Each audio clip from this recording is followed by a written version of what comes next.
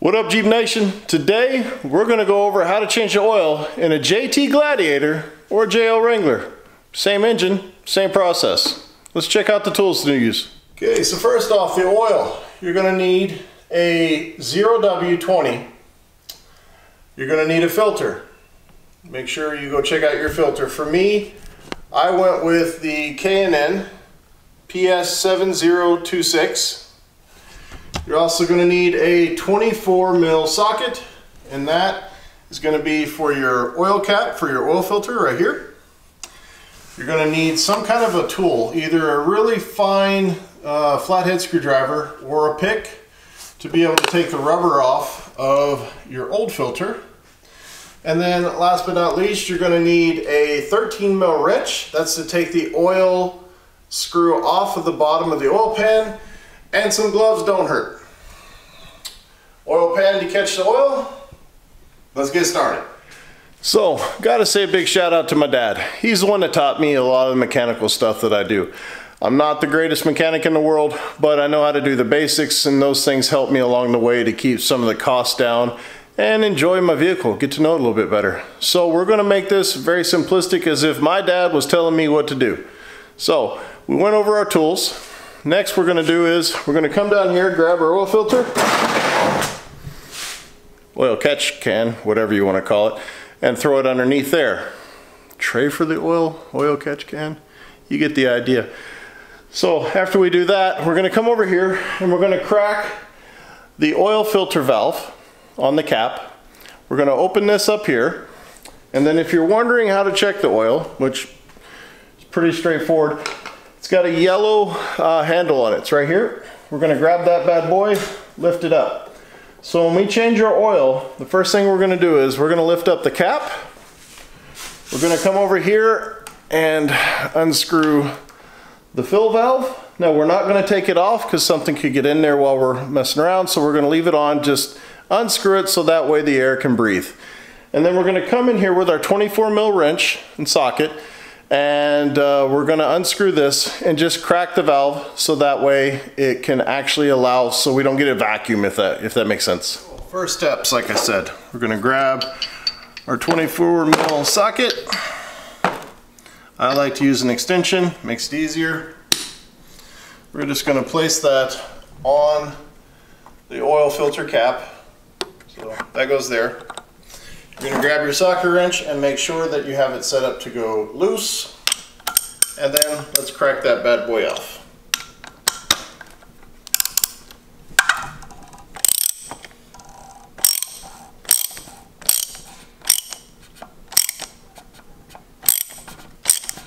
Okay, now it's off. Now, what we don't want is a ton of oil spilling out, so we're not going to take it all the way off. We just wanted to crack it. So let's put our socket and wrench down. Let's grab our 13 mil. Let's grab our rags, or excuse me, our gloves, and let's go underneath. Okay, so we're underneath the engine. I didn't put it up on the lift because I wanted to kind of show you guys how it would be for you if you don't have a lift. So the first thing you want to do is you want to find your oil drain screw. That's going to be right here. On the Jeeps, on the JLJTs, we have this teeny tiny little oil pan. I don't know what to say about it, but what we're going to do is we're going to take our 13 mil wrench, which, bam, and then we're going to loosen it up. Now, before we do that, we're going to move our oil pan in front of us, and the reason is, here's a nice little helpful note. The oil pan, or excuse me, the oil is going to shoot straight out long ways. So we want to take out our plug in the oil filter or the oil catch. That way the oil drains in it. Move this bad boy right here. Take our wrench. Make sure we're loosening it. And like what I just did there. Now, I drove this Jeep because I like to get the oil nice and warm, so that way it flows good when it comes out.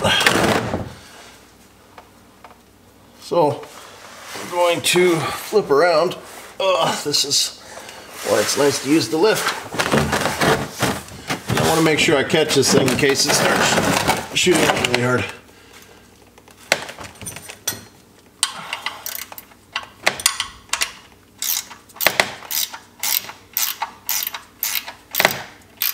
So you don't want to loosen it all the way off because you don't want to get your tools dirty. So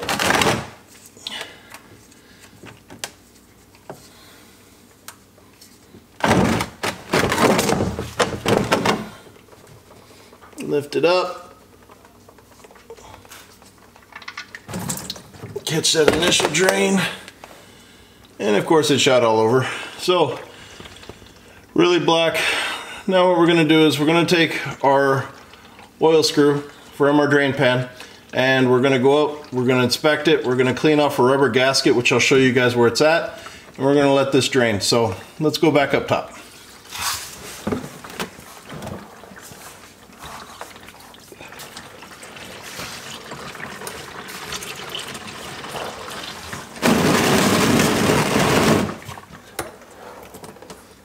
What we want to do when we pull the bolt out of the oil pan is we want to inspect it. We want to look around and see if we see any metal shavings or any kind of grit that's built up inside the screw itself. In this case we don't, which is awesome.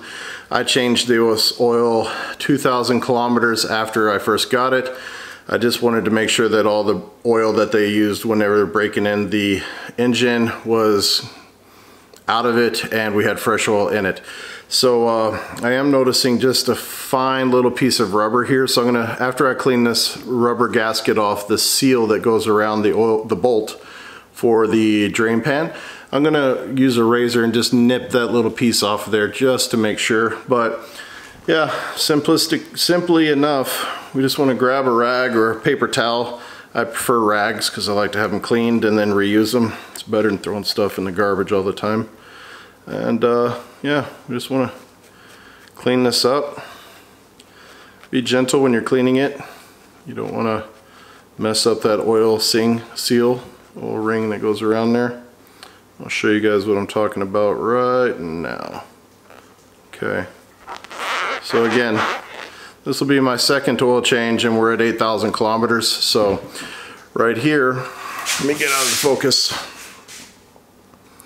Right here you'll see the little ring that goes around the bolt. We want to make sure that that little bad boy right there is in good order. If it's not, we need to replace the bolt because in the Mopars, I believe this is just one piece. So anyway, in our case, we're good to go.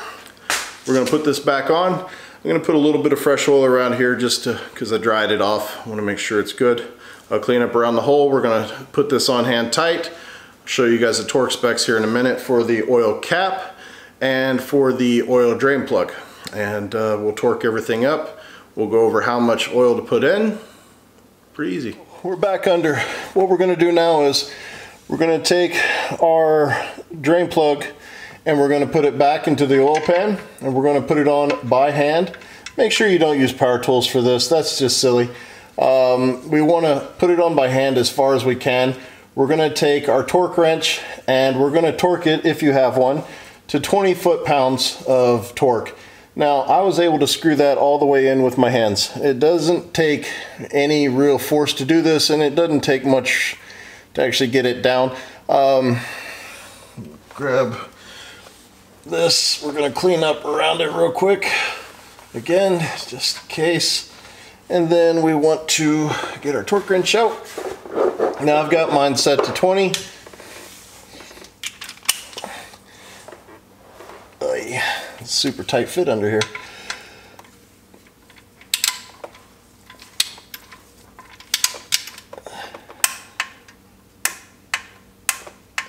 So 20 foot-pounds of torque isn't much.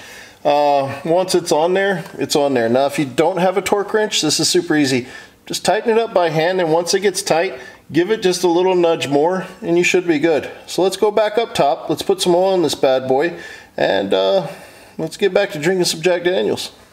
Okay guys, for this next part it's super easy. We're going to go and get our socket and wrench out. We're going to put it back on our oil filter cap and then we're going to take that off. First thing you want to do though is we want to protect the alternator, and then we want to have another rag to be able to catch whatever drippings that come off. So let's get our rag set up. Let's get our socket. And let's get this over with.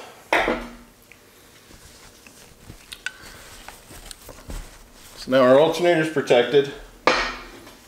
We're going to just lay this here loosely just to make sure that any oil that does come off, we catch it. Okay, take this off. We don't need this. Now when I pull this out, you're going to find that it stays with, the filter stays with the cap.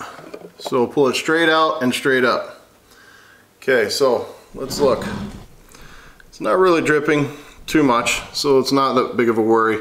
Now keep in mind, I changed my oil twice in 8,000 kilometers, and that's what the filter looks like. Not a big deal. We're switching over to a K&N filter. I'm curious to see what it looks like next. But now we're going to go over what to do when you pull the filter off. Okay, so we got the oil filter off with the oil cap. We're just going to take the oil filter and then pull it straight out, and it should pop just like that. Now we're going to take this and put it straight into our oil pan with our old oil. Now keep in mind, with your old oil, don't put it in the bottle of the new oil and then throw it in the trash. Take it to anybody that changes oil or any recycling center, and they'll take it free of charge. So it's a good way to protect the environment, and it's a good way to get rid of your oil and not feel like a complete dirt bag for just tossing it in the landfill. So next, what we're going to do is we're going to go over the interior of the oil cap, pour out whatever's left so we see that it's clean. Then we're going to come and grab this. So I'm going to tap it with the finger, hopefully it catches it. So there's a little groove here with a rubber O-ring. We just want to run this around until it starts to come off. And once it does, grab it with your finger, pull it off. Now, do not reuse this. We want to get rid of this. And yes, it may look good, it may look fine, but it comes with a new O-ring. Use the new O-ring. So we're going to put that in our oil pan as well for now. We'll clean it up later. So we'll put our pick tool down, we'll get our filter cap here. We're just going to clean it out. Make sure that it's all tidy and ready for the new one. Grab your threads, clean up your threads really good. Okay, set that down. Let's get our new oil filter out and we'll put it in the cap. Show you guys how to do that. It's pretty straightforward, and we'll move on to filling this bad boy up. Okay, so I sprung for an extra $1 and I think 3 cents for the K&N filter. Curious to see if it actually helps at all. Really like K&N for their air filtration. They're known for it, so I thought maybe we would try it for their oil filters and see how it's going to work out. So again, K&N filter, we've got the PS-7026. So when you open it up, should be a brand new oil filter and an O-ring hiding in there. Bam! Okay, so we're going to take that, toss it off to the side for now. So before we put this on, I'm just going to set this up here in a clean space.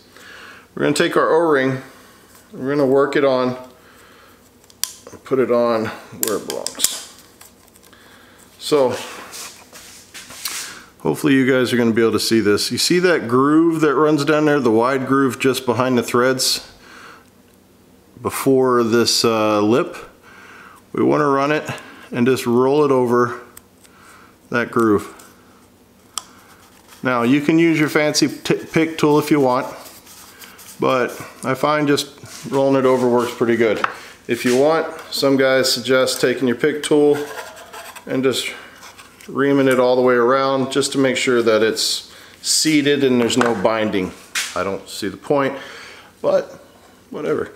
Okay, so now you see this part, the pointy part, it's got a new O-ring on it. Make sure that's there. You're going to grab your oil filter. You're going to come in here and that spot there, you're going to take the flat end, put it in there until you hear that. It should flow freely. That's it. Put it back in the hole, torque it up. Okay, we'll slide it right back in there. We're going to back thread it until you feel it drop.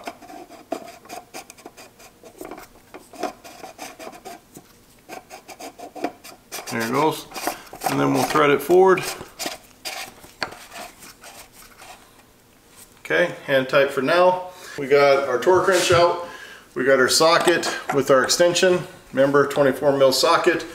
And we're gonna torque this down to 18 foot-pounds of torque, which is, again, not very much. Remember, the bottom was only 20.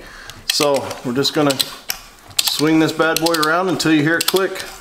You'll feel it. It'll be like almost like a bump.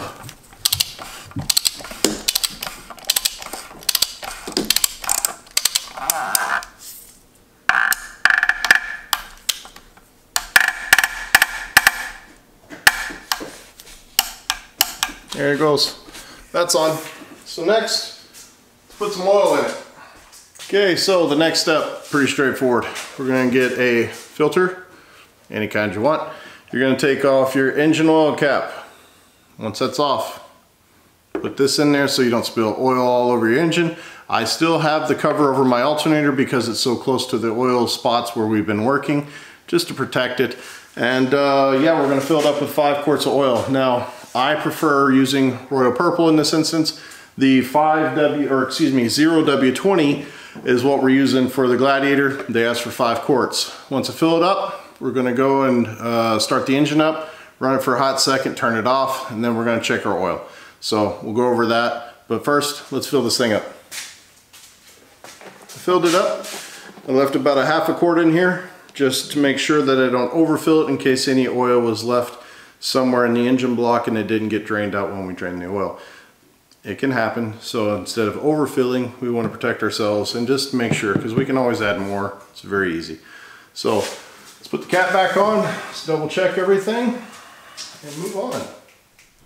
Okay, grab our oil cap, turn it until it locks in place. Just good OCD measures. And let's get all of our tools out of the way, start it up, let the engine run for a second, check the oil with our oil dipstick, which we're going to make sure is all the way down, and that's it.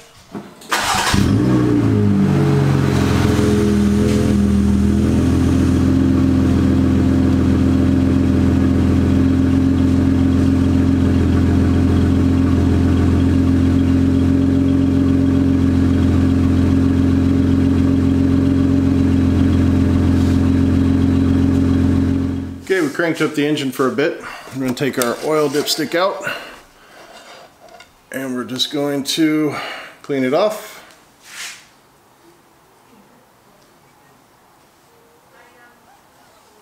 Make sure there's 0 oil on it. Throw it back in all the way down, let go, pull it straight out,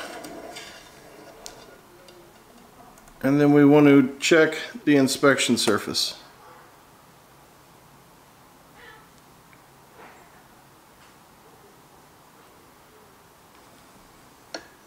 Okay, well, we definitely need to add more oil, so let's do that. We were a little low whenever we filled it up.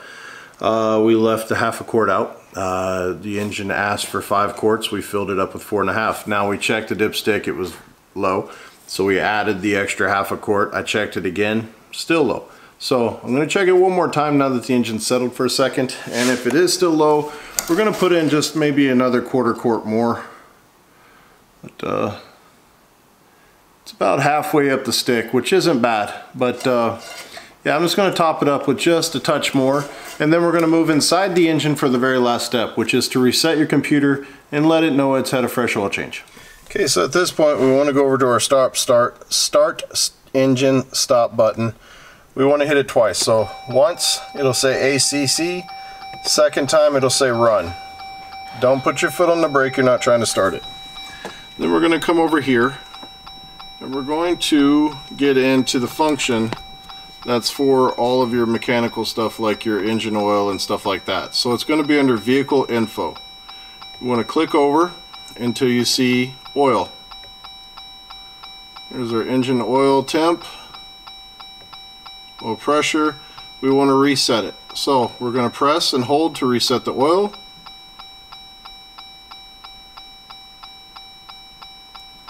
And it is reset. That's it. Alright guys, well that's how to change the oil in a JTJL Jeep. It's pretty straightforward. Without doing the videos, it takes like 30 minutes to do. It's very easy. Remember your torque specs. You want to torque the bottom to 20, top to 18 if I remember right. You want to use clean all of your gasket surface on your drain plug bolt, and then re-lubricate that with some fresh oil. And then I put oil on the oil filter O-ring that we replaced as well, and just swirled it around to make sure there was no bind in it. When you're filling it up, 5 quarts, make sure you run your engine afterwards to get the oil to cycle through the engine and make sure everything is getting proper lubrication. And then once it settles a bit, go check your oil levels. You should be bang on at 5 quarts or maybe a little bit more. In my case, it took just a wee bit more. Don't have a clue why, but it seemed to be the case. So anyway, hope you guys enjoyed the videos. As always, don't forget, like, subscribe, stay with us for more stuff in the future. If there's anything you want to know about the Jeeps, give us a question, give us an ask, leave a comment below. We're constantly modifying this thing, and we're constantly making it so that our family can go off-road and do some overlanding and have a blast. So thanks a lot. See you guys next time.